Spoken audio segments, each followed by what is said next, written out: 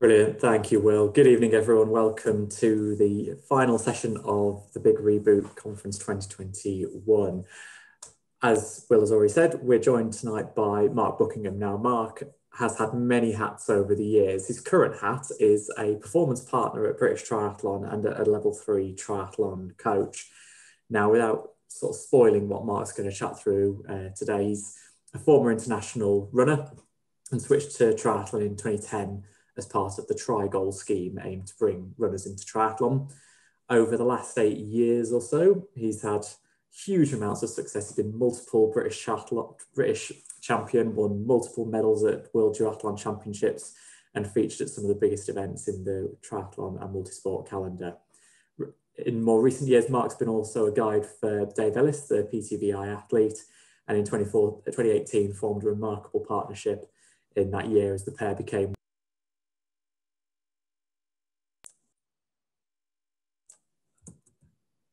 He's also been actively developing his coaching skills in recent years, working with coaches at the Leeds Triathlon Centre, and in 2018 completed the UK Sport Athlete to Coach course.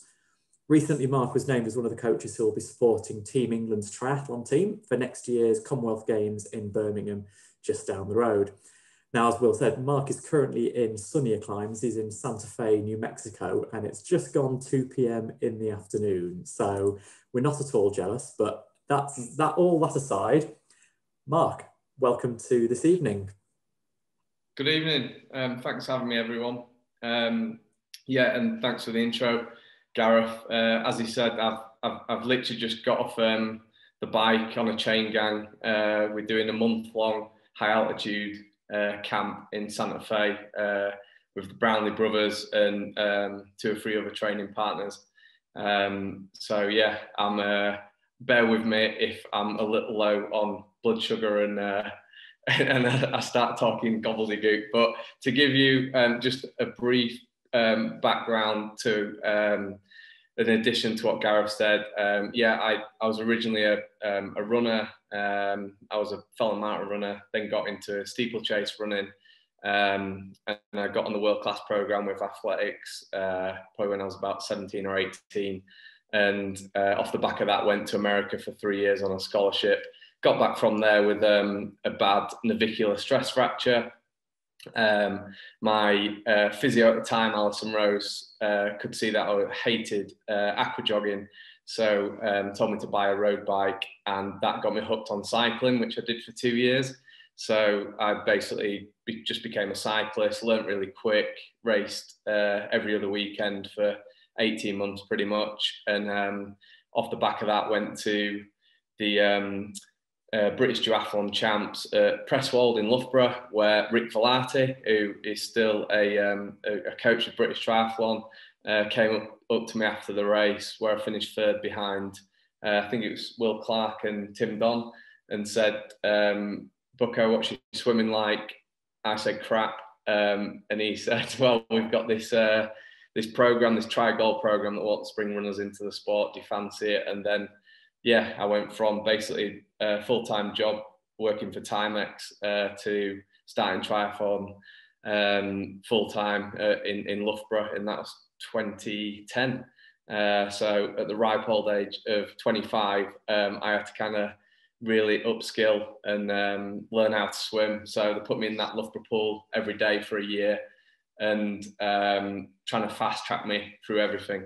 So to give you an idea of kind of what that looked like, I had no ITU points or anything. So I had to spend the first year doing sort of continental cups, and got enough points that within 18 months I was on a World Series start line in Kitzbühel. That coincided with it being about 2 months before the 2012 Olympics, and it was Alistair Brownlee's comeback race from injury. And so it's the first time I'd raced him, having probably not raced him since we were on the Fells 10 years earlier. And I think he nearly lapped me. So that was my sort of welcome into the big stage. But then I sort of stuck to it, and spent 3 years at Loughborough before I moved to Leeds to join the Brownlee group there.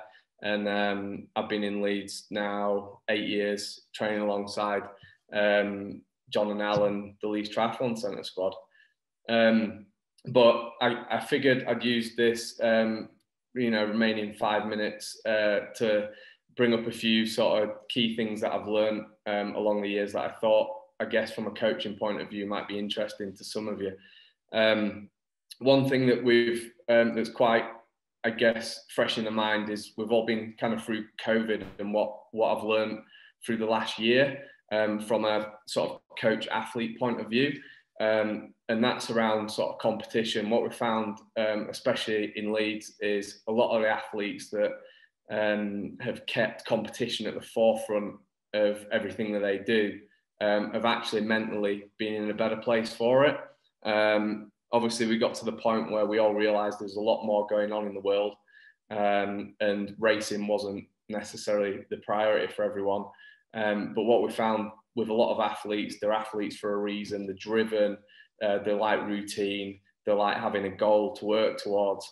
And those that kind of kept racing were sort of, you could just tell on a day-to-day basis, they're a lot more chipper compared to athletes that probably canned the season in sort of May time and maybe just felt a little bit lost. And I think that was right across the board. It's not just on the elite side. I coach a few age group athletes as well. And definitely for some of those guys, I set, little 4-mile run challenges and park run challenges and, TT challenges. And that was a lot more rewarding. So it doesn't necessarily have to be a race. It just needs to have to be some element of competition. Another point was what I learned from the guiding. So I started guiding, I think 3 years ago for Dave Ellis. Johnny Ryle asked me about a week before Dave was due to race and didn't have a guide because his other guide had fallen off and broke his collarbone, if I'd be up for it. So I went down to Eton Dorney, tried the tandem, thought it was okay, and decided to do it. And what a brilliant experience. Like a humbling experience more than anything, when you kind of see a single arm amputee athlete changing a puncher on their own. Like, that probably says it all. And being surrounded, by such inspirational athletes on a day-to-day basis when we've done camps and stuff. They're just an absolute pleasure to be around the para squad. So that was a great experience. I think it taught me a lot about communication, especially from a guiding point of view. When we're swimming along side by side and we go into a buoy, I've got to shout to Dave to tell him to turn left or right. On the bike, we kind of do like a 3-2-1 and right foot down as we're swinging into a corner. And then when you're on the run, you're kind of pointing out potholes and curbs and things like that. So from that point of view, in triathlon, my sort of communication skills from a coaching point of view have never been something that I've really kind of focused on. And I realized how important having the communication and clarity was on that. And then the final bit was I've put ask athletes questions, and what I've learned as I've transitioned from an athlete to a coach is I've had to learn really quick from day one, whether that was going out with the road club on my bike back in 2010 and wanting to race in 3 months' time. I had to learn quick to trying to get points to qualify for the Olympic Games in 2012. I've had to do everything quite quick, and I think a big part of that is I've asked a lot of questions along the way. And similarly for the guiding, if I didn't understand stuff with Dave, I'd ask him straight away.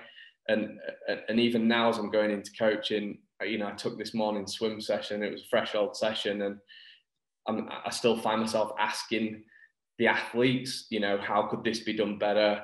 Do you want better timing? Can I tell you 100 splits? Things like that. And I think it's just I put myself in the position of the athlete. It's a lot easier to do if you've been an athlete. But I remember kind of sat in the pool myself, like looking up at the coach going, I just wish, that had been signaled better, or you wrote bigger on the board so I could actually see the set, little things like that. And I think it's quite easy to forget as a coach that everything seems hunky-dory and an athlete just sat there not fully engaged or not, fully on board with what's going on. And yeah, definitely a big part of what I've learned is just keep asking questions. So that's specifically for coaching. But yeah, they were kind of like 3 points that I thought I'd bring to the table. And I think Gareth's got some questions for me as well. Yeah, Mike, it's really just to follow on from what you were saying there. You've obviously had that transition between being an elite athlete through to now your roles in coaching.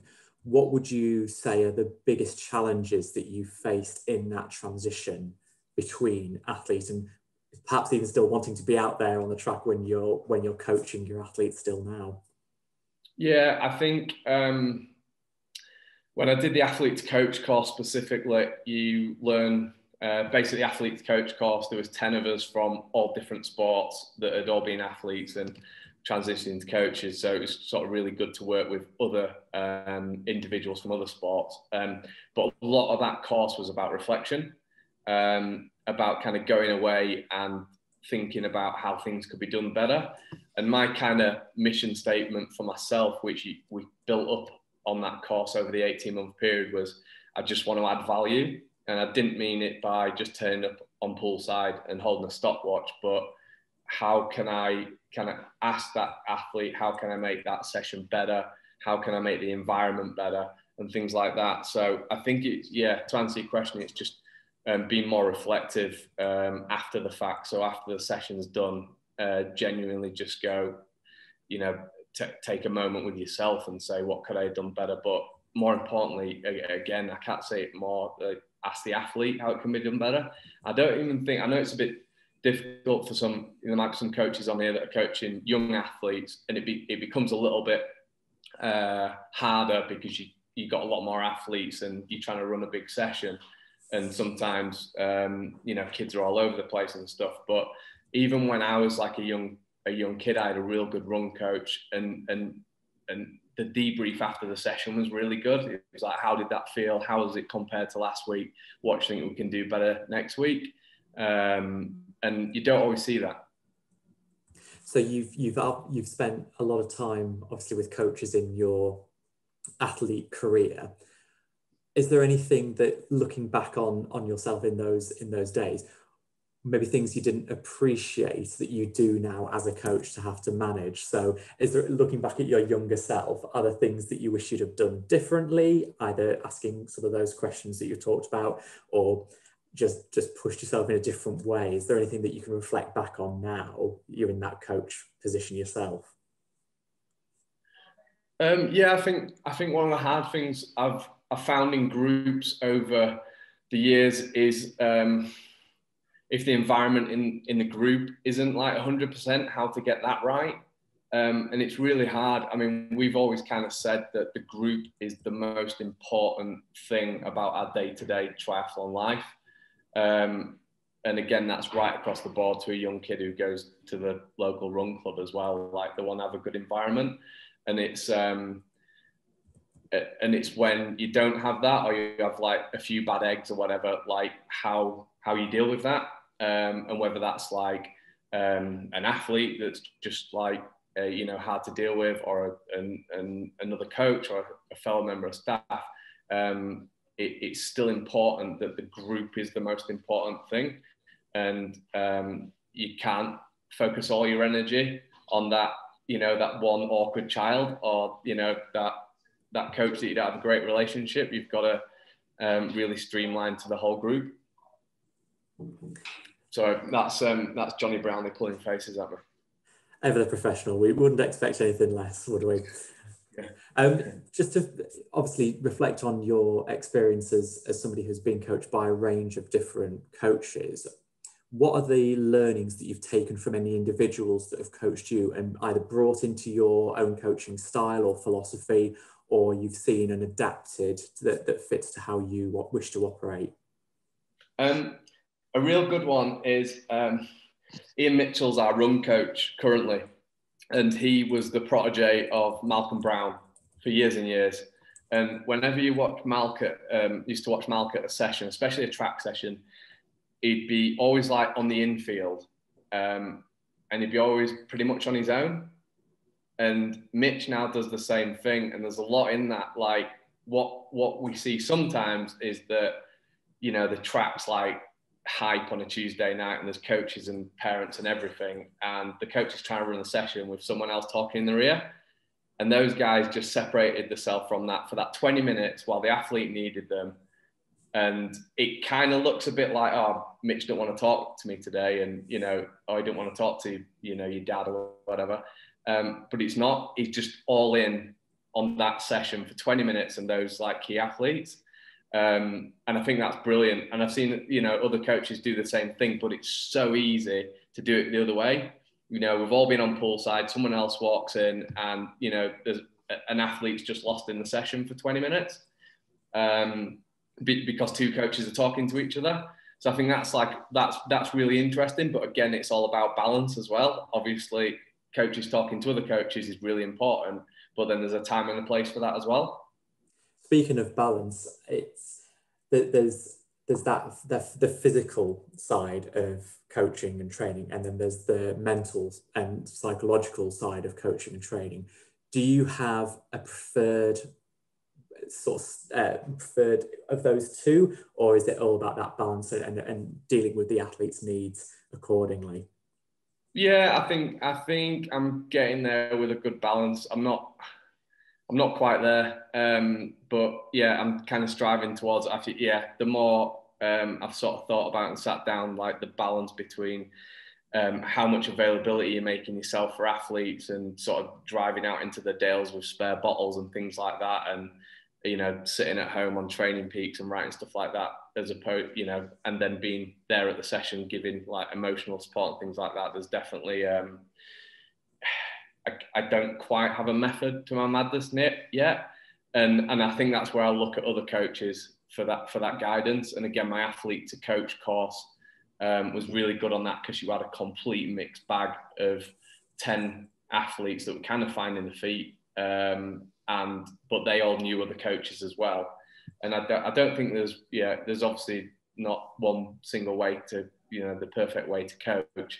But that balance is definitely key. I don't think I really answered your question very well, but no, it's probably one of those ones where there is no definitive answer, because coaching is a continually learning process. So maybe you can show us how much of the coaching life that you now lead, how much do you concentrate on yourself, almost as a percentage or as a ratio, that you concentrate on the athletes that you're coaching? I'm probably a bit too more balanced towards the athlete. You know, part of my motto was adding value and athlete first. He's got to be athlete first. It's not about the coach. And I know it's real hard for me to say that. I'm kind of classing myself as a coach now, and there's a lot of coaches on here, but like the two guys back there will go and train regardless if they've got a coach there or not. The coach is important, but the athlete's the key. And that, you know, I think you kind of got to be a bit unselfish from that point of view, providing that you communicate that. You go, I'll put you first, but I still, you know, I need to look after number one as well. But, you know, I've always got your back. So I guess, yeah, communication is really important from that point of view. So, you know, for instance, with John and Al, I'll say, yeah, I'll do 80% of the sessions while I'm on this camp, but I've got to take that Friday easy, you know, just for me, just to recoup. And as long as I've signaled that, when it gets, you know, to tomorrow, they know that that's coming and they understand that. And without delving into the coach-athlete dynamic too much, how is that relationship between you and the athletes that you've previously trained with and competed against, now that you're in that coaching position? How has that changed? Has it impacted the dynamic at all? A little bit. I definitely needed to grow up a little bit. I coached Gordon Benson, and I trained alongside him for 5 years until I became his coach. So that was a real interesting dynamic. Yeah, for those that know Gordon Benson, is a great athlete, interesting character, and I think a few people have said if you can coach Gordon, you can coach anyone. So that it's been really good, and I took that with open arms, you know, wanting to support him. But yeah, I think I had to do a lot of growing up at the time rather than just, you know, cliche being one of the lads and just one of the group. You kind of got to have a bit more of that responsibility. And the easiest way I could do that was when it came to camps and stuff, I took the lead on organising pool time, you know, flights, transfers, you know, where we're getting physio and things like that. That was like an easy way for me to start, you know, managing the group rather than, just staying as an athlete. 'Cause it's, right now, as it stands, it's quite easy for me to slip back into athlete. But at the moment I'm juggling, but everyone in the group appreciates that. I was supposed to retire after the Olympics, but obviously it got postponed, so I'm still going. Postponing that retirement for another year or so at least. So, Mark, that's really good, and thank you for your time in chatting to us just now. We've had a fair few questions come through on the chat, so if you're happy and willing to face some more questions, whether they're easier or harder, I'm not going to prejudge. I'll leave that up to you to decide. So, starting from the top, we've got a question from Chris. Mark, I'd love to hear your views on strategies to transition an athlete from age group to full time, rather than going through a traditional talent identification pathway. So is that, I guess, is that any athlete? Are we talking a young athlete? I'm not sure. I don't know if the person's online to Chris. Chris, if you want to unmute. Yes. Can you hear me okay? Yep. Yeah, yeah, it's Chris talking. So I have an athlete, she's 28, actually come from a horse riding background, have a great aptitude for running like yourself, Mark, and decided to essentially stop her job working in finance in the city and become a full-time athlete at 28. So it's around that mindset of, I read the book by Steve Cracknell, If Not Now, When? And she had the same mindset that she just wants to give it her best shot just to see if there's an opportunity within the sport. More of a longer distance though, so 70.3 is probably her best distance. Yeah, I think to begin with, I'd do a year of a hybrid. I'd try doing a bit of both. Just from experience, my partner Lucy Hall went to the 2012 Olympics, and then when COVID hit, she's actually a full-time COVID officer now while she's training. So she's doing 25 hours COVID officing and 25 hours of training. So it's a 50-hour week. Yeah, we don't have kids, so it's easy, but or easier. But she's got quite a good balance there, and she's planning on still racing, even though she's probably not going all in. And so for an athlete who's just working full time, and then wanting to go to his triathlete full time, I think it's financially, it can be a big gamble. It depends what the sport looks like from that point of view. Some people have career breaks and gap years and stuff, and the finances there, and I'd just say, yeah, go for it. But sometimes that creates a little bit of pressure. There's a lot of people around you, family, friends, employees, colleagues, that might go, what the hell are you doing? And then you're kind of doing it all to prove them wrong, whereas you kind of want to be doing it for yourself. It's quite a hard question to answer, but I'd say, do a hybrid of both for a year, see how that goes.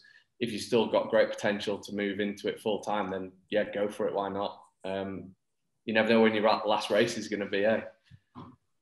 Yeah, of course. Yeah, thank you for that. On this particular athlete, actually doesn't have much kind of financial constraints, so she's very lucky in that perspective. So it was more around how would you begin to make that transition? Because we talked different strategies around, obviously looking at volume and intensities, getting a greater support network, so more experts in different areas that would be outside my domain as her coach. So looking at more physiotherapists to take care of that perspective, looking at nutritionists to take a lot more care of that. Is there any other people do you think that we should look for support? There would be. The answer to that there would be.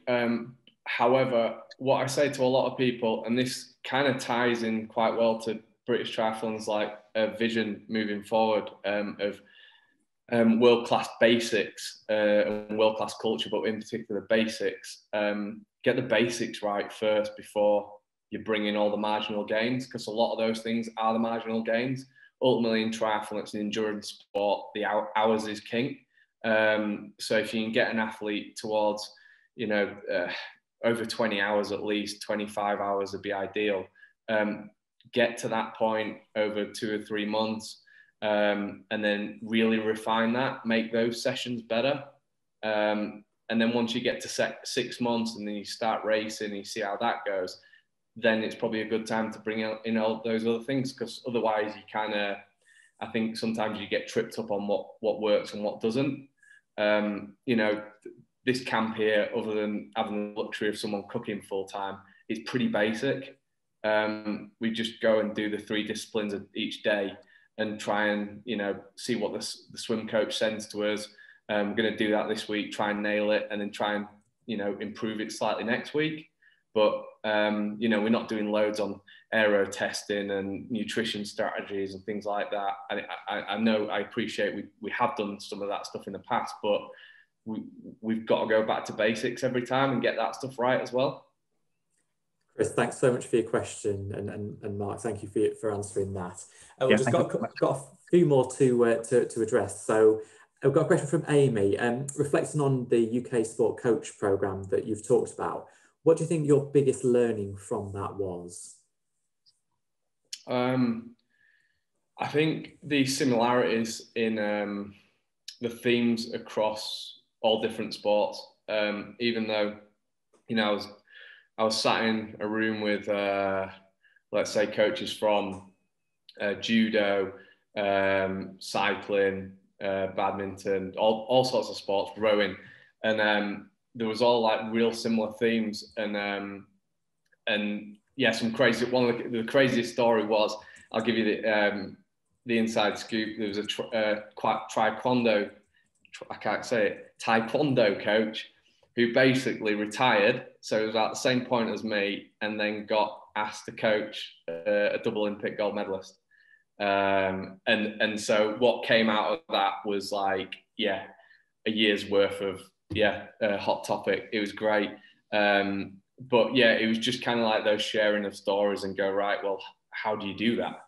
And do a bit of a round the table thing. Like, how is that possible that someone who hasn't been coaching before can, coach someone at that level?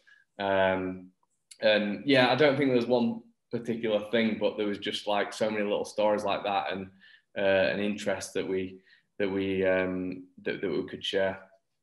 Brilliant. And one or two more. I know we're slightly over, so as long as you're okay, then we'll put another one in.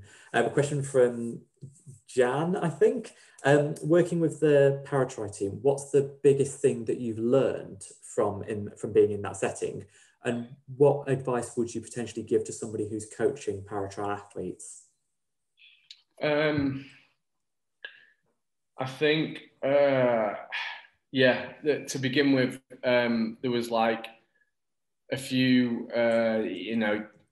how you approach a para-triathlete kind of needs to be slightly different to an able-bodied athlete, just because, well, unless you don't, if you've had no experience whatsoever, which I didn't, there's little things like, I said to Dave, like, do I have to guide you into the room on when to go for a race briefing and things like that?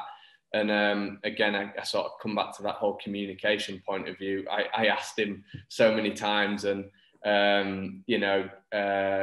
working with all the athletes on the para side, you just learn, they're just such a great bunch of people. And even though you've got to kind of respect that, bundling all into a van takes a little bit longer and things like that, most of it's like the same. You're dealing with performance high-end athletes, and they were a great bunch. But yeah, in particular, like the biggest thing was just if we could refine a few skills. I think my answer would have been different if it was a different athlete that I had worked with, because basically you ask Dave, how was that? And he doesn't really give you much feedback.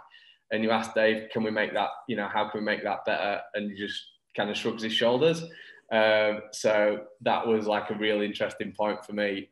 But yeah, he's such a pleasure to work with. You know, I just want the guy to do well.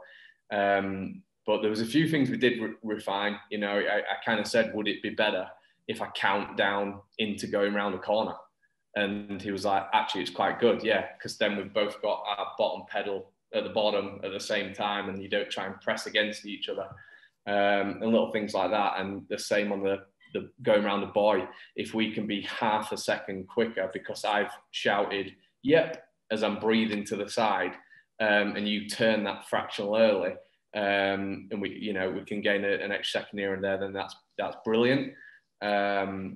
We just did a bunch of things like that. You know, we found ways that we could actually, when you're tethered in the swim, you're super close to each other.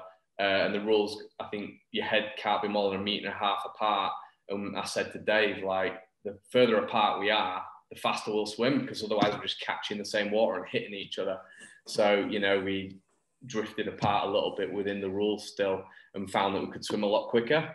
And yeah, my degree when I was in the States was economics, so it's all about efficiency, and I just can't let hold of that. So it's all transferable skills at the end of the day, isn't it? One final one. I'm very conscious that we're a little bit over now. Have you got any final tips or bits of training advice to give to a full-time amateur if you've, say, recently retired from your profession and want to be the best that you can be? What would be your top 2 or 3 things that you would advise? First off, you've got to enjoy it. I say to any age group, and actually one I used to coach, Tej, has just popped up on the chat. I say to every age group athlete, you've got to enjoy it. Like, it's your hobby. Like, go to work, let that be the hard bit. Sometimes the family life's the hard bit as well. Like, enjoy the sport. Like, you've got to do. Like maximize that. Throw in as many competitions as possible. I think I've listened to quite a lot of podcasts in lockdown, and loads on Greg Bennett's podcast, and everyone that he has, like past and present, you know, Olympic medalists and stuff, they all say the same thing. I wish I'd raced more. And I don't think that stops with the age group athletes either. You know, like, book those races in, do as many as you can. You learn so much from it. You know, there's a big thing with a lot of age group athletes about A races and B races and stuff like that. And all of a sudden you put loads of pressure on one race. Just go enter one in a couple of weeks' time. Like, you'll be fine, you'll enjoy it, you'll learn loads, like, and you'll love just being out there. We'll finish on one of your people there. So Tej saying, do you miss the racing side more since you've started coaching more? Is there still that little flicker inside? I don't know. I don't miss racing the World Series. To be honest, after I got pummeled for 4 years, racing World Series, my best result was 4th in Yokohama. I won a World Cup and stuff, but it was probably a level above me. My swim just wasn't strong enough, so I don't miss racing the World Series stuff. It was just so difficult, and it was just like, I'm gonna have a terrible race, or I'm gonna have a good one. Like, yeah, and I didn't enjoy that bit of it. And to be honest, my body's letting me down more and more. Since I was supposed to retire last September, I've had 2 surgeries. So if that ain't telling me something, I don't know what is. And actually, I find it really rewarding coaching as well. I kind of like that side. I think when I'm coaching, I'm going to limit myself to 10 hours of training a week. I've wrote a little training plan already, like the perfect 10 hours. And I'm going to do that. So an hour a day during the week, and then 5 hours over the weekend. That's all I'm going to do. And already the lads are saying, yeah, you could probably do like 15 or 20 and da-da-da. And I was like, spread myself too thin. So I've already got a plan, and I'm looking forward to it. The perfect 10 hours plan by Mark Buckingham, coming to a bookshop near you in about 3 years' time. So that's all something to look forward to. Mark, I'm going to finish off there. Thank you so much indeed for your time and for answering all the questions. I hope everyone's really enjoyed that session. And just a huge thank you from all of us here for coming and spending some time with us all the way from the United States. It's really appreciated. Cheers, thank you. Well, thanks all for having me.